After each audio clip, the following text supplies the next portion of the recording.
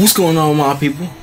Grown Man's Game, we're back with this gaming, and we are here on another Division 2 news video, and we are talking about the most anticipated, which we are interested to see, clans.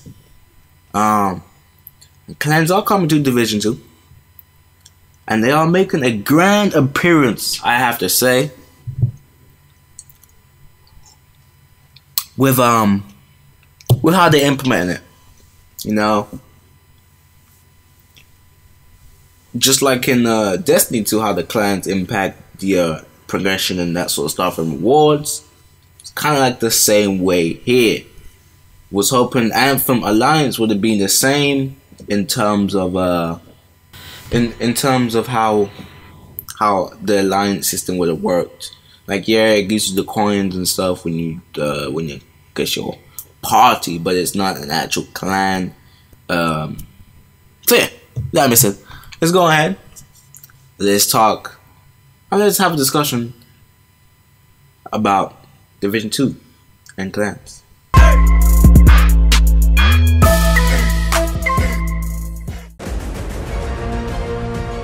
we have the tools to fight back.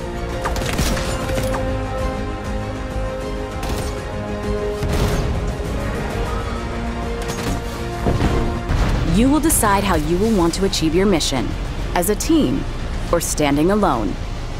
Agents, welcome to the Division 2. So,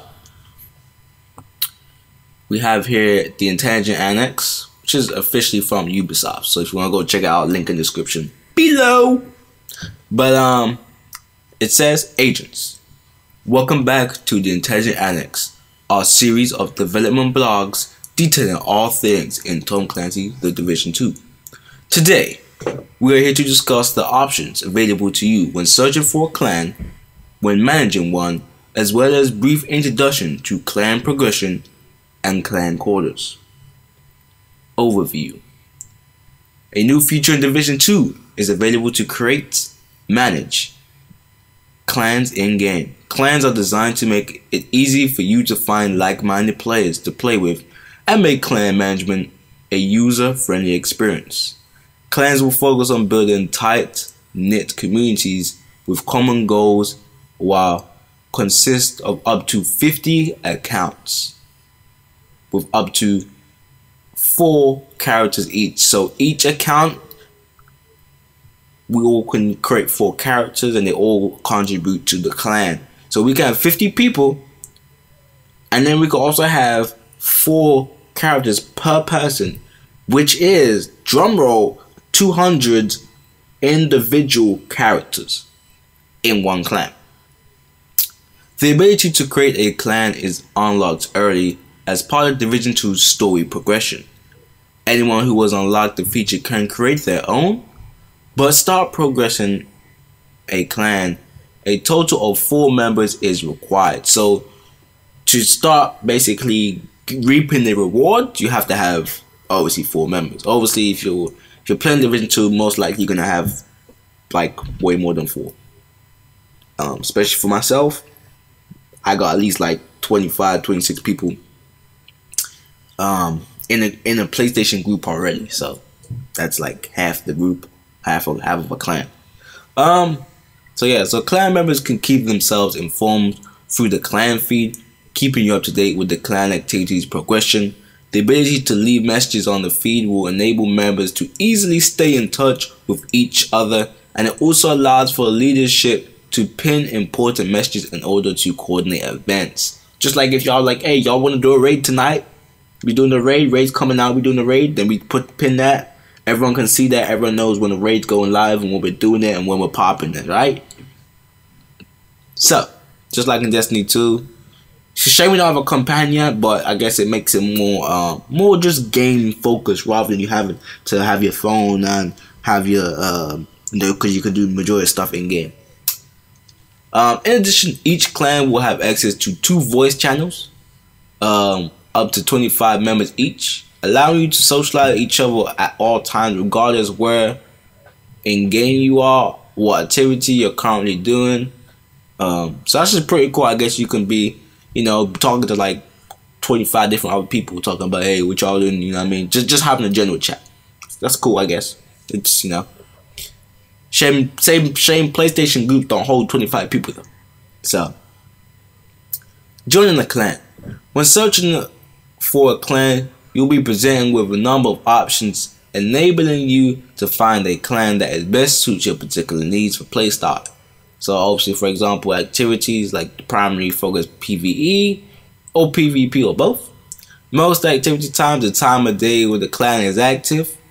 Atmosphere, the general atmosphere, like would you like a relaxed group, you know, easygoing clan, a focused clan, you know, a highly PvP clan, or a clan that's like more methodical. They like to, you know, like people that play Ghost Recon, they like to be all like, you know, on the head to like, yeah, go left, yeah, go right, like in the old school days.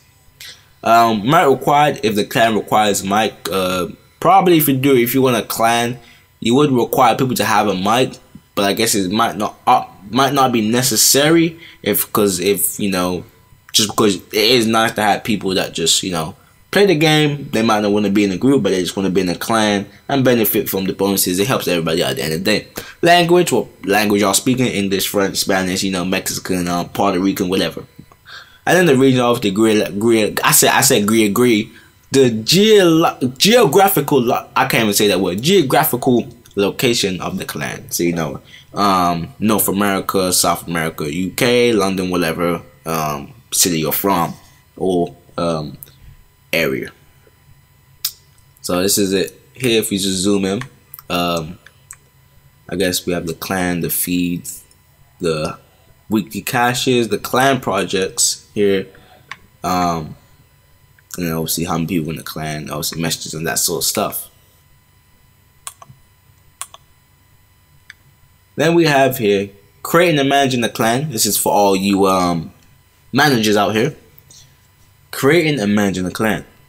One of the first steps when creating a clan is design your insignia, which will serve as a visual representation of your clan. The Division 2 will design your signature will be able to choose from selection of icons, background, borders, types to create your own unique design. So basically like Destiny 2, how you could like, you couldn't create a clan, but they had some presets and stuff that you could like layers and you know, make cool designs out of what they gave you. And then next you need a name, a new found and creation, a clan name between 4 to 15 letters long, and a clan tag which will be visible to all players. You know, like Boom Boom Room or something like that, or GW Wave. You know, some little something short, sweet that everyone could just represent you by. Okay, that's the Boom Boom clan right there. I see them all the time in the raid, or I see them all the time in PvP. That's how you can identify certain clans and their level of players.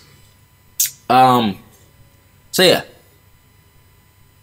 And then we go finding each clan can set their preferred privacy level, you know, consisting of 3 district levels. Open, you know, anyone can see it, anyone can join. Invite only, searchable but requires an application to be sent and reviewed by the clan, which is usually what I had in Destiny. You had to be invited to join. And then private, obviously, clan is not searchable, can only be joined through invites sent by the leaderships. Clan members organizing 4 ranks. We got 4 ranks here. We got the commander or the leader, which will obviously be myself, because I usually create clans for whatever games I'm playing, like Battlefield and all that. Lieutenant, you obviously got your lieutenants, the ones that can see the see and review applications, send invites, that sort of thing, and allow invites, basically. Then we got the agent, establish the clan member, able to invite potential recruits to the clan. Then we got recruits. Recruit is a new member of the clan with limited access to administrative clan functionality. You know what I mean? So if you're just starting out and you want to give him a trial, and you just leave him as a recruit, if you don't like him, get him out of here. And then when reviewing an application, as a commander or lieutenant, you'll be able to inspect the application's character, including their gear, in order you to quickly make an informed decision. That is pretty cool. For you to get an invite, and you can instantly just go see who's inviting, And you can go, if it shows it here, we can go and let you see, okay, this is a clan level. You know, this is the level, project, whatever.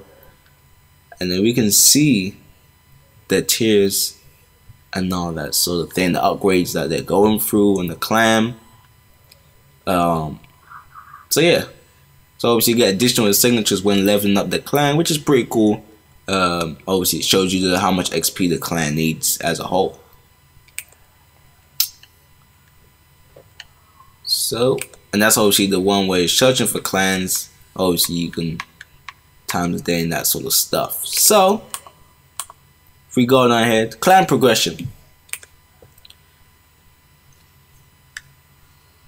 In-game actions taken by members yielding experience points will also yield CPXP, Clan XP, which is a new form of experience in Division 2. Earning Clan experience will level your clan, earning you and your friend additional benefits for each level of your clan's journey up to level 30. As well as unlocking additional customization options for your signatures, showcase your clan's veterancy. So this is not just like, oh yeah, I'm just, you know, we just getting caches and getting weapons and stuff like that. It's also for your clan to show how are they doing within that season, if they're having seasons with the clan, and how are they doing within the clan themselves, and how they compare to other clans. So if you got a maxed out clan, obviously you're going to be getting more signatures, more caches, and just having a more veteran look to your clan. That's someone else that has 4 people in it, 2 people, 6 people, whatever. You know, so it's always better to have more or max out your clan. Clans will collectively work towards common goals in Division 2 in the shape of weekly projects and upgrade clan caches, both yielding rewards for all members upon completion. The weekly clan cache requires a weekly clan XP goal to be reached with additional stretch goals. There are 3 tiers of rewards. We got bronze, silver, and gold. Reaching bronze tier will unlock guaranteed rewards, while reaching the silver tiers and gold tiers will further improve week's rewards each time. So if you're going up and you're going through, you get bronze, you're getting gold. At the end of that week, you maybe have 5-6 caches, depending on what, you know. You might get some dope, like I don't know, tattoo or something to show that your clan is dope, that sort of stuff. Clan projects are weekly tasks that grant boost to clan XP upon completion, each focusing on a particular aspect of the game, like raids, PvP, PvE, that sort of stuff. If a clan manages to complete all weekly projects, the clan will receive an additional significant amount of clan XP. So clan quarters, last one. The east wing of the White House will serve as your clan's home, providing you with a space to socialize and regroup. Here, you will find your clan stash to collect your weekly rewards, as well as clan vendor, a unique vendor available only in the east wing, as a natural part of clan's level progression. The quality of the items offered by the clan vendor will improve certain levels. Certain levels also unlock the ability to purchase unique cosmetic headgear, like face masks are coming back. So if you did like that in Division 1, face masks are confirmed. That's probably where you're going to get them. And it could be a dope way to show your clan insignia and that sort of stuff. So obviously you're getting unique headgear, featuring your signature, enabling you to represent your clan wherever you go. You know, like hats and masks and that sort of stuff. So so it might just be purely cosmetic, because it says the vendor offers quality of items offered by the vendor. Certain levels will be able to purchase units. So this said certain levels. So not every level is a cosmetic thing that you can buy from the vendor. You never know. It could be a weapon. It could be you know, a weapon. Or like a skin or something like that. We're not as sure as yet. But the clan course will showcase your clan's top 3 weekly contributors. You know, if you're playing the game each week, every day, getting XP, and you know, it's gonna show that this free people are doing the most for the clan. Giving recognition to the most dedicated members of and accomplishments, there is more to discover in the clan quarters that you will have to discover yourselves at release. So, if you did want to go check this out, link in the description. So yeah, you check that out. With that being said, this is Grown Man's Gaming. It's everything to do with clans. Well, not everything, but there's more to discover at launch. And we'll find that out on March the 15th. Not long away, people. Not long away. With that being said, it's Grown Man's Gaming. I hope you found this informative. If you did, smack that like button. And I'll see y'all on next video. Peace.